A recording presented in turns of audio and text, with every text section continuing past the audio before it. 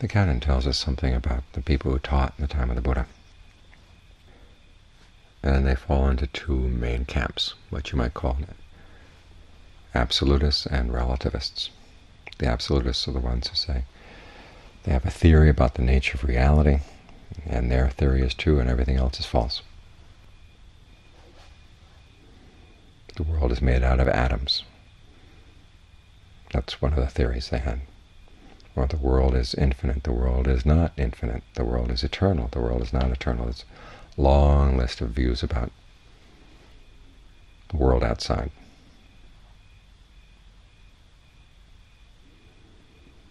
And what those views usually come down to is that it's impossible for human action to have any real impact on things, because the nature of the world is set.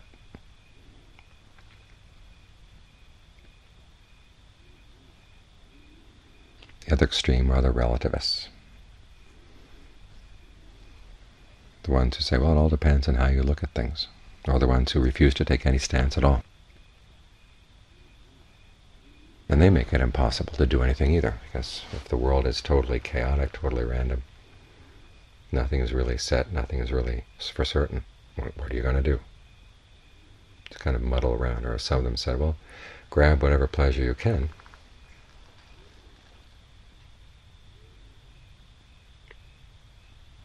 because there's no telling what's going to happen the next moment, the next day down the line.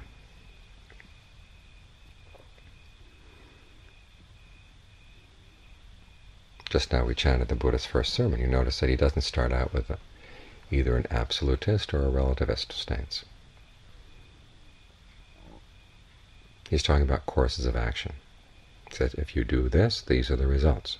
If you indulge in sensuality, these are the results. If you indulge in self-mortification, those are the results. And neither get any really good results. He said, but there is, however, a middle path. And it's not the sort of middle path that was worked out by reasoning through or applying logic. It was simply by trying different paths and seeing what worked. So this middle path is the path that leads to the end of suffering.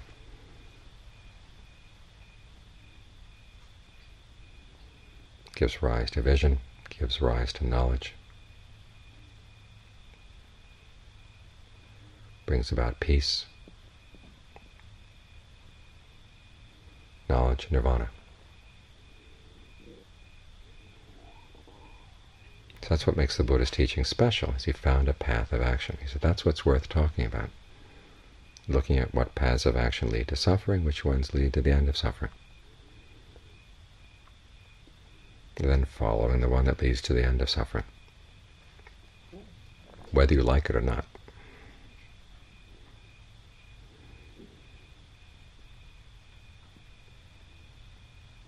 There's a poem in China attributed to the third patriarch. It starts out saying that the great way is not hard for those without preferences. Now, I don't know what the third patriarch meant when he said that, but if you apply it to the Buddhist approach to things, it's you do what has to be done, whether you like it or not.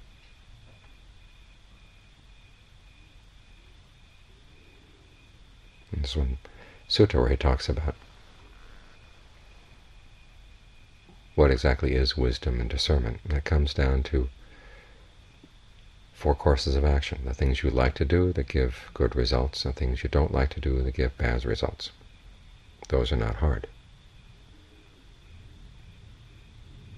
You avoid the things that you don't like and give bad results. You do the things that you like to do and give good results. It's very easy. The difficult issue, and the one that's a real test of your discernment, is things you like to do that give bad results and things you don't like to do that give good results. And that's where your preferences get in the way. That's where your preferences make it hard.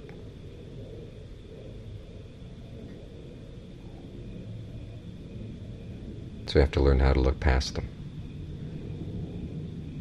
Because there are times in the path when it really does require a lot of effort. And you may say to yourself, I don't want to do this, I don't like this, and you wiggle around and you find all kinds of excuses. But in the end, what happens? Well, you don't get the results you want. And you've made it hard for yourself.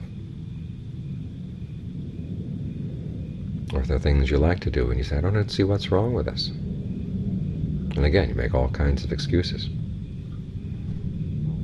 And in the end, you don't get the results you want. And this is one of those areas where each person has to develop his or her own discernment. How are you going to get past your preferences?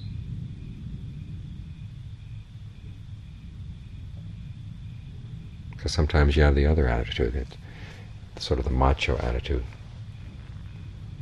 And there are aspects of the path that require just watching, being very patient, very still. And your macho side may not like that.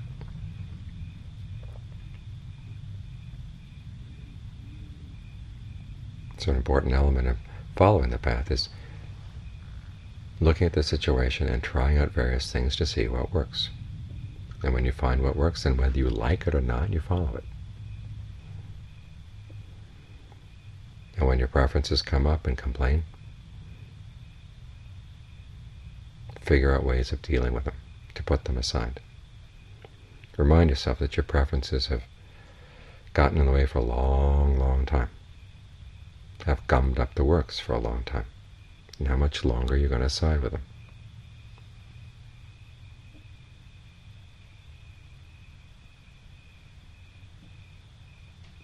And learn to look at them and see how they arise and pass away. And it's very good to see how your preferences are not self. In other words, you don't have to identify with them.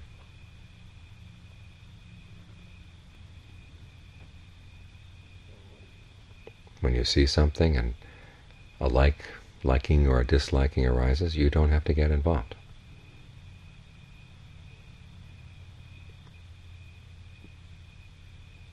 And when the liking and disliking has nobody to play with, it goes away. That's like that other Zen conundrum, the sound of one hand. When the liking comes up and you don't respond,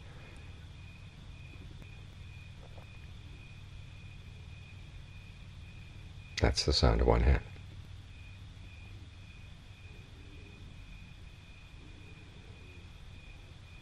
And once you get down to doing what just simply has to be done, the path gets a lot easier.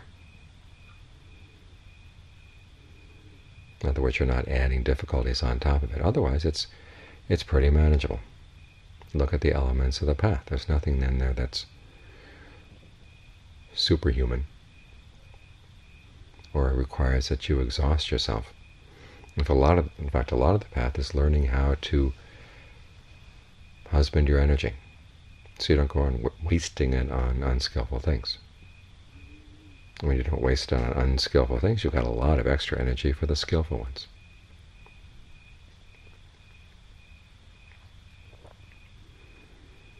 So in the days when it really does require that you sit for a long period of time to work through something, you've got the energy to draw because you didn't fritter it away with other things. And particularly, you haven't frittered away with trying to justify your preferences.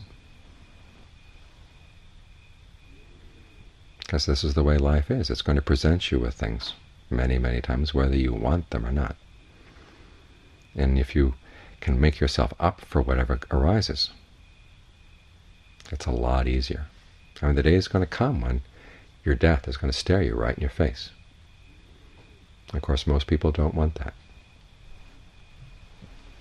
They run away and they try to wiggle out in all kinds of ways, and the more they wiggle, the worse things get. But when that comes, and you can tell yourself, okay, this is what I've been practicing for all this time, so let's do it right this time.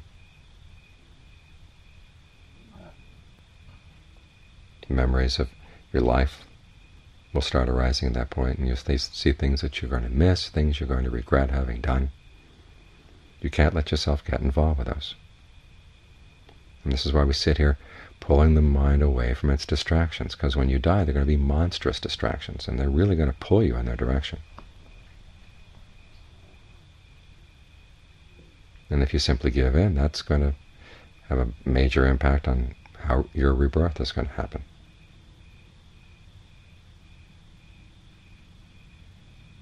And if you can maintain your calm center in the midst of whatever comes up, things are going to be a lot easier. Bad things will come up, good things will come up. And you want to maintain your center. Don't get excited by the good things, don't get upset by the bad things. It sounds like meditation instructions, but it's also death instructions, how to die properly.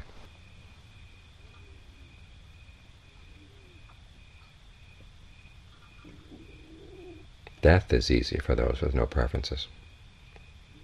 And this great way that we're practicing here is, one aspect of it is getting ready for that fact. Life, of course, is a lot easier when you have no preferences. It doesn't mean that you don't have any goals or any ideas at all. It simply means that you do what has to be done. You sit down and your mind is a mess. You don't say, well, today's a bad day to meditate, I'm going to wait until some other time. You learn how to sit with a mind that's a mess and begin to see where there are little threads of the possibility of finding some peace in the midst of all that. When you do that, you've learned a really important lesson, much more important lesson than saying, well, things are bad, I'm just not going to tackle them. That doesn't teach you any lessons at all.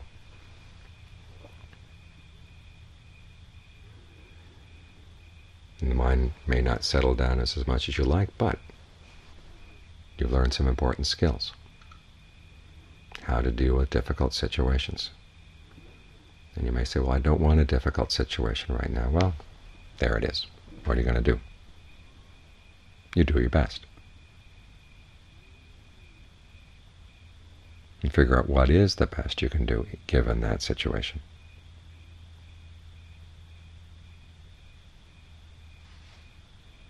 And then there are the times when it's easy. The mind settles down and is still.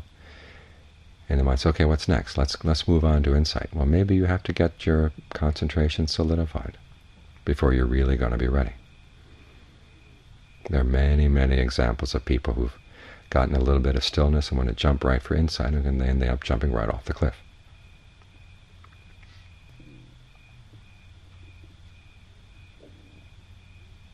So wherever you are on the path, you do what has to be done. Don't let your preferences get in the way.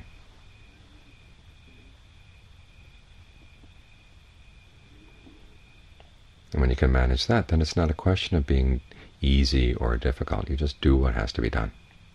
And when you can develop that attitude, that you're willing to do whatever has to be done, you get the results you want.